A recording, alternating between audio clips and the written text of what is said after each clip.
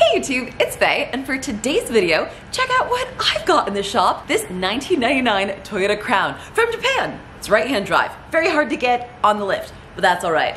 Under the hood, we've got the 1JZ, the VVTi, so it's kind of like a Supra. It's very welcome here. And today, we've got an issue with some warning lights on the instrument cluster. We've got the battery light, and we've got the rear tail light warning light.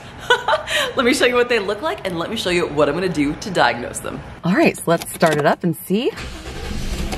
We've got the battery light right here, and then this is the rear tail light. Normally this is like a tail lamp failure sensor on a lot of other Toyotas of this vintage, and I'm assuming it's the same for the Crown. And now watch what happens when I step on the gas and rev up to 2000 RPM, both of those are gone. So this instantly indicates a charging system or an alternator issue to me. However, we should never assume. We're gonna go ahead and test this. Now, the first thing we always want to do before we start out with any battery testing or alternator testing is make sure that the battery is fully charged. So right now I've got my Schumacher charger on there. I'm using the 15 amp rapid charge. Just want to get this charged up as quickly as possible. You can see I'm almost there. Just showed me that I was at 97. There it is, 97%. So we're almost there and we can almost begin testing.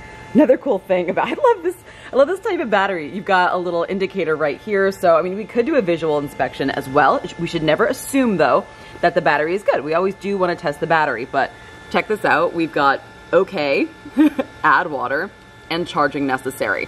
Now, let's take a look. So we can see that right now the battery does claim to be okay. So from a visual inspection without any fancy tools, we could say, all right, the battery could be good, but once again, we're gonna go through the process together today. Nice, we are at 100% charge, so I'm gonna take this off and let's begin our testing. Now, the first thing I always do with older Toyotas, if you know, you know, we're just gonna make sure that these terminals are good and tight, and they are amazing. It's also never a bad idea to do a quick check of the fuses for the alternator. Now, in this case, obviously, we know that the alternator is charging a little bit because as soon as I rev up, those lights go off, right? But still, let's say the light doesn't go off. We're just going to use continuity mode on this fuse and just make sure that there is indeed continuity and the fuse isn't blown. If you don't have a multimeter or voltmeter, you can also just physically remove the fuse and perform a visual inspection, hold it up to the light, and make sure it's not blown. Now, let's test the battery. We're gonna put the battery under a load test. I like this tester because it actually does load the battery. It's got this crazy little coil in there. It actually gets kind of hot, so just, be careful when you're using this. For professionals only, people. But if you don't have one of these, you can go to AutoZone, O'Reilly's, any auto parts store should be able to test your battery for you for free. So let's try this and see if the battery passes a load test. Make sure those clamps are on there nice and tight. Okay, and now we're gonna apply a load and we're gonna watch. See, right now it's already telling us the voltage here.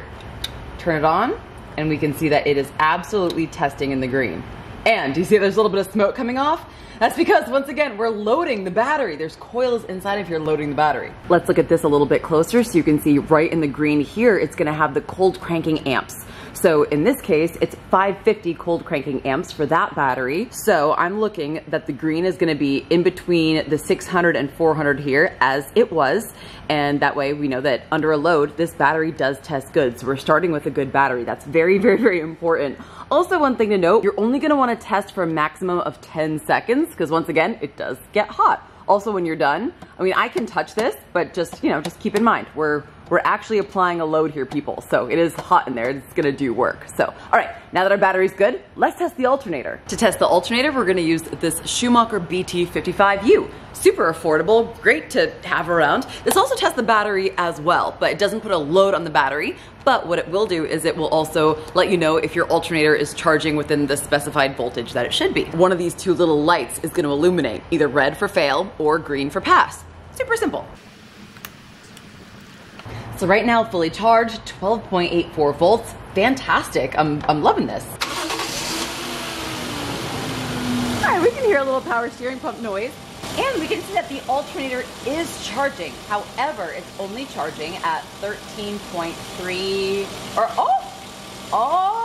it just crossed over to 13.4 volts. So right now it is passing, but it did start out failing. Now let's add some loads and see what happens. What do I mean by adding loads? Well, basically I'm just gonna turn a bunch of things on that are gonna demand power from the battery and the alternator, and then we'll see how the charging is affected. I'm gonna turn on the lights, and already my charging voltage has gone down. Let's add some more loads. Ooh, let's turn on some defrosters, and let's turn on the wipers. All right. Whoa, not good. Not good at all. All right, so let's shut this off. You can see that right now our alternator is failing the test. Now, before we jump to conclusions and condemn the alternator too quickly, let's just go ahead and check the belt tension. Now, obviously we did not hear a slipping belt, but sometimes the belt is so loose that you can't even hear it slip. So we'll just inspect that real quick. Oh no, look at that belt. That belt, look, oh yeah, that belt is fine. That belt is tight. Alrighty, well, let's check out the alternator. Before we touch the alternator, I'm gonna go ahead and disconnect the battery. Next, we've got that 12mm nut underneath this little plastic cap that just pops right off. Okay, we're just gonna pull that wire off of there, and then we've got this connector right here. And while we've got it here, let's just make sure all of our pins are good. There's no corrosion in there. I will check for voltage drop. And looking in here, you can see the tensioner right here. So there's our tensioner pulley. Oh, yes. Oh, and this is one of my favorite Toyota wrenches. One side we got a 12, the other side we got a 14. I'm gonna use the 14 side, release that tension on the belt, pull the belt off so I can remove the alternator. And since we're playing on cheat mode here, I'm gonna get the other bolt from underneath. Just kidding, I'm actually not on cheat mode. I'm doing a full inspection of this vehicle anyway, so that includes putting the vehicle up in the air, checking all the hoses. Ooh, it's a little squishy, actually. And it's a good thing I did, because look, we can also see that we've got some crusties forming here on the radiator. This is very, very common. See those pink crusties? This radiator is failing. Also look up there, you can see the pink there on the radiator fins. So this is definitely something that's gonna have to be replaced. I'll take some pictures for the customer. So anyhow, what we've got going on right here, these transmission cooler lines are also bolted to the alternator, the bottom of the alternator here with this 10mm bolt. And then on the other side of that, you can see we've got this 14mm nut. So then this outer half comes off, set that aside. Now these lines are free. So I'm gonna grab that 14mm nut up there, set those aside, and then this should slide off. And then it's like a little freaking game wiggling this guy out of here. Whew. Now it is very, very warm. Wow. All right, so what if you've got it out and you're inspecting it, but you still don't really feel good about your diagnosis? Well, we can actually take this to an auto parts store and have them test the output for us. So one last step before we buy a new one. Also, Faye, why are you removing it before you have a new one? Well, this is a Japanese model, so I just wanted to make sure that I was able to see the part number and order the correct one. And also, I believe this is the same for the 2J, so I already have quite a few of these in stock. So we're gonna take this to O'Reilly's together and just get this tested.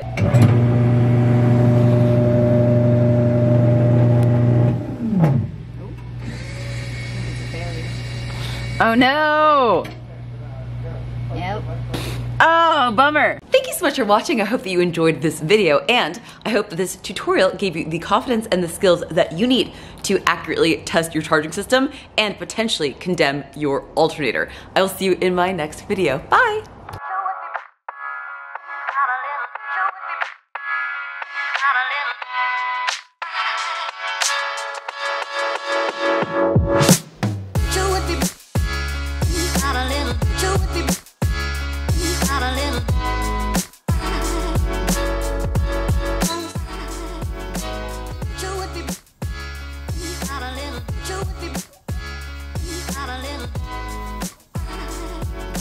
Are you stealing everyone's eggs?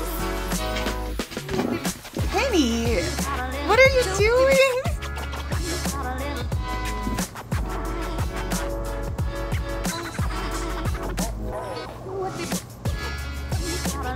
Are you done?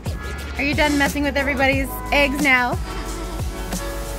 Huh, Penny? Oh. Oh.